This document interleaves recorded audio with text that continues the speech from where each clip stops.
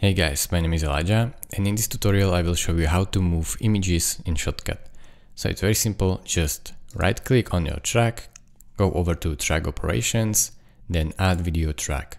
Now you have the second video track which you want to drag your images to.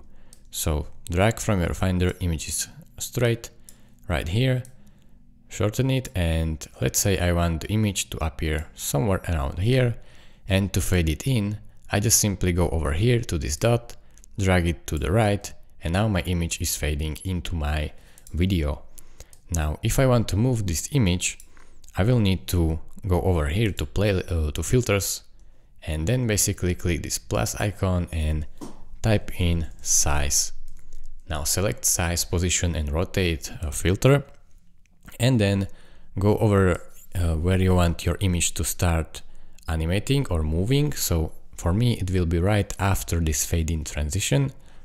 Click on this clock right here, and then it will take you right to keyframes, as you can see right here.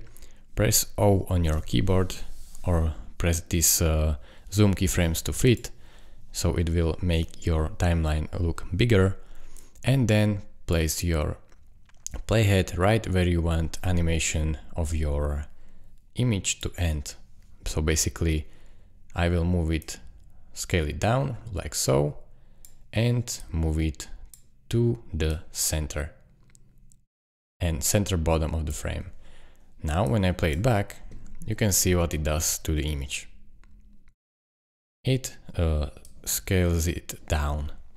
You can move it however you would like. You can even move this keyframe right here to make it move a little quicker, and then you can add another keyframe just by dragging it to the right top corner, for example, and now you can see that it does just that.